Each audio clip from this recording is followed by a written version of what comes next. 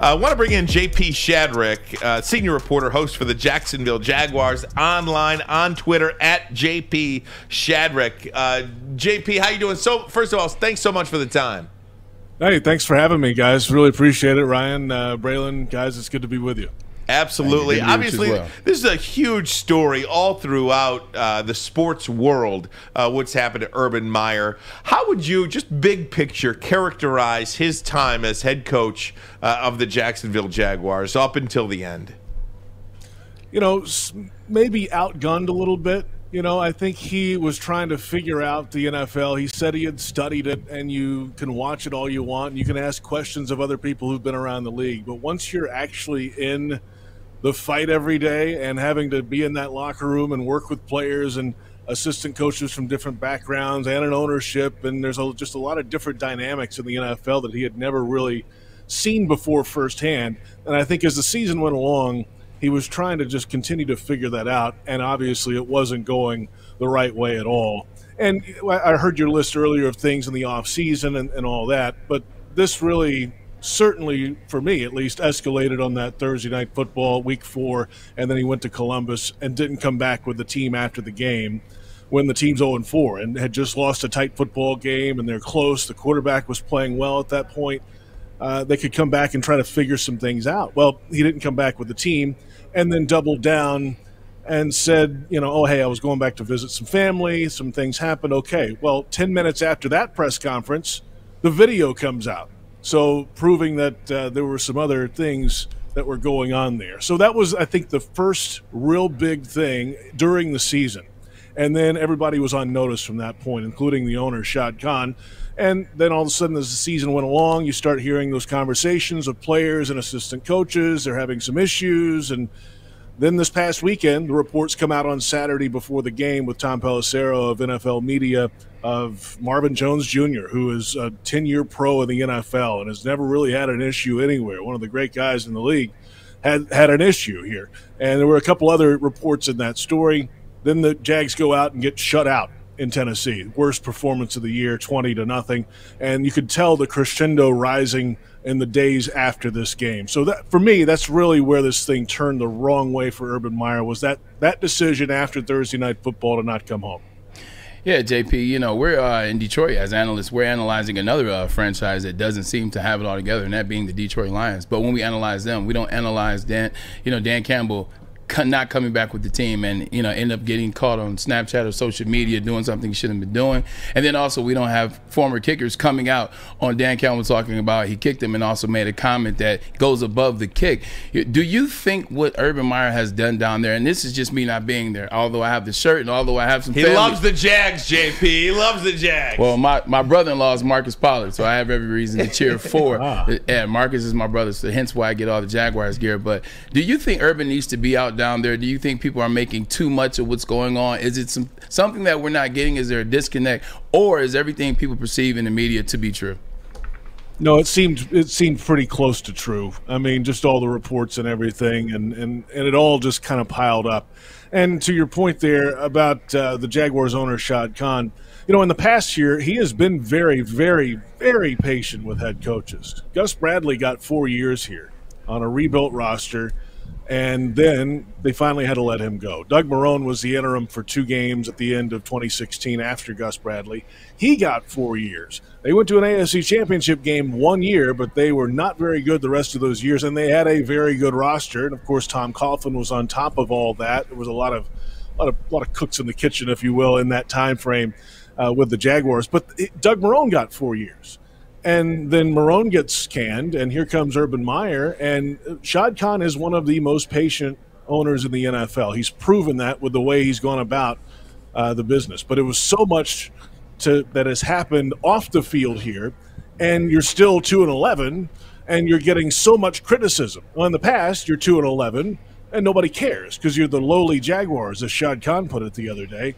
Well, no more. It's top of the fold. It's on CNN. It's on ESPN. It's on CNBC today. It's everywhere that you're 2-11 and you have off the field issues. So I think Mr. Khan had just had enough of that, the outside noise that goes with it. You know, let's just get back to football, and I think that's the right step in the right direction. JP, Tom Mazawey, thanks for coming on with us. We appreciate it. I want to talk to you about the hirings of Darrell Bevell and Joe Cullen. Was that his demise? Because in reality, the guy wants to win. That's to a fault. He wants to win. So I've heard from sources that he takes losing hard. He brings it in on a Monday and a Tuesday. He's still mad about Sunday. He's still yelling. He calls out some of his coaches. But in reality, he would have let them do their thing had they been doing it the right way. Did he hire the wrong coaches? Is that why he is not going to be sticking around? I will say this, on the defensive side of the ball, as the season has gone along, I think Joe Cullen has started to figure it out a little bit as a coordinator, calling the plays. Now, they're not a top 10 defense or anything of that nature, but they had some really issues early stopping the pass. They switched up some things in the back end of the defense, and the number one thing for them is going to stop the run. And then all of a sudden they're going to bring some pressure. That's what Joe Cullen's going to do. And as the season has gone along, that's actually been one of the bright spots for this team. They're playing good enough defense for the most part to keep an NFL team in a game. But the offense can't do anything right now. And they can't do anything at all. And since the bye week, they're scoring 9.1 points per game. That's in week 7 was the bye week. They were shut out last week. They are having issues if they hand it off, running the football, but they haven't really handed it off a lot to James Robinson. And then they don't have the personnel, at least consistently on the outside, to get open down the field for Trevor Lawrence. The offensive line had a bad pass-blocking game last week, especially on the interior, so Trevor didn't have much time, so it's really kind of come down to that. So I'm not going to put it on the coordinator hires as much, because Urban said it when he came in. Hey, I'm going to be hard on assistant coaches, not as hard on players. We're going to coach the players and get them right the right way. And to a point, you still have to have really good football players. They just don't have enough of those, I think, on the offensive side to hang week to week in the NFL, no matter who's dialing it up. That's, I think, for me, the deeper problem now with the Jaguars offense. And, JP, that's one of the things, too, in the problem with, a college guy like Urban moving to the NFL. 24 out of every 25 games he played in college, he had more talent than the team he was playing. Yeah. I mean, that is just something that you cannot replicate in the NFL. And when the quarterback, the #1 overall pick, which for 2 years prior, everybody knew Trevor Lawrence was going to be the #1 pick in the draft wherever he went.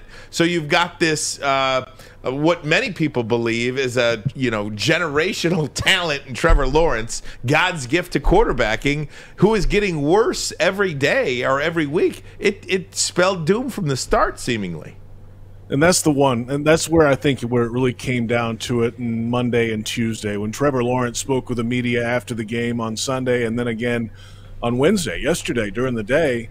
They asked him pretty much straight up, hey, with all this drama and everything going on here, can you guys move forward and get to where you want to be? And he just came out and said, no, the drama has to stop. We have to get back to playing football and not be on the headlines. And when the quarterback says that, oh, wait a minute. Okay, now he's the face of the franchise. He's the first overall pick. It's the first time the Jaguars have ever had the #1 overall pick. They've been bad a lot, but they haven't been bad enough to get the #1 pick, and they finally did, and they have a quarterback that they feel can be the franchise guy for a long time. When he starts to go in front of a microphone and say things like that, and then last week, the same thing. Hey, we need James Robinson on the field. I don't know why he's getting benched for 16 straight snaps. We had a conversation on the sideline. We need him on the field. I don't call the plays and everything, but that's that kind of thing you're starting to hear more and more from Trevor Lawrence. Shad Khan knows that. He hears it, and he understands the importance of Trevor Lawrence to this franchise, to this city, and the franchise is his. And it was not Urban Meyer's. It's certainly Trevor Lawrence's show, and it's a matter now of how they can salvage what's left of this season for him and then put the right pieces around him to make him get back on track. Because when he's on track, he's everything is advertised, and he's everything you want off the field, too. Anything you want in front of a microphone to represent your organization, Trevor Lawrence is that guy. Just hasn't had the success yet on the field. But if you circle him with people that are the right for him, he's going to be great. JP, do you think Urban Meyer will coach again? I don't think so. It's funny you're talking about earlier before I came on. Is he a good guy? Is he a bad guy? All that stuff. you know, I just don't have a feel of him going back in the coaching ranks, at least immediately, because of the aftermath of all this right now. Certainly not in the NFL. You know, maybe down the line when it gets, you know, a couple years removed, some college gig maybe. But you got to remember, he's getting a little older now too. By that time, he'll be in his 60s. Does he really want to do this? He was really good on television, obviously. So do they want him back? Does he even want to do that again? I don't know. That's a great question because now here's the thing about Urban too. I hosted the Urban Meyer Show every Tuesday afternoon on the Jaguars radio network, and he would come on and do 30 minutes with us. When the mic's on, fantastic. But he was so locked in and seemingly focused on the task at hand at football that we really didn't get to know him otherwise. Like, it was just on the air, and that was it. So that's the one regret I have, because I think if you get in his circle and get to know him a little bit, then he can be a fascinating, you know, person to talk to. But nobody could really kind of crack that egg here, at least in our department, in our world. The media department, the same thing, which is right or wrong, I don't know. That's just the way it was around here. So to answer your question, I don't think so. Why would he have to? Why would he want to go through that headache of what he just went through again, when he can go be an analyst or go sit on a boat somewhere? I don't think that's an issue. But I haven't talked to him one-on-one personally to ask him that. JP Shadrick, he is the senior reporter and host on the Jacksonville Jaguars radio network. We thank you so much for your time, JP, and your insight on this firing. Urban Meyer out, Darrell Bevell in. So Darrell Bevell has had to replace Matt Patricia of the Lions last year, and now Urban Meyer this year. Hell of a trek there for Darrell Bevell. JP, thanks so much. Yeah, he won his debut last year, remember, by the way. They rallied, so let's hope we can do that again. And, hey, thanks for the sweatshirt, Braylon. Good to talk to you. And get the sweatshirts for all the rest of your guys, too. I am. I'm going to get some more from Marcus, man. There's some more support down there in Jacksonville, especially you got Urban out there, man. The guys that seem going to have more fun now, so I'll get some more of those. Hey, we're big Marvin Jones Jr. fans, too. He's been a great guy here for a long, long time. Fish. We are, too. All right, JP. Thanks so much.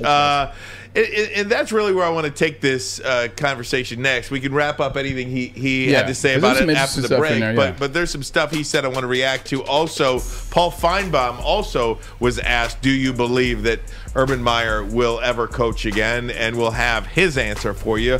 We'll have that all next. Ermanni and Edwards. Woodward Sports Network, The Bottom Line.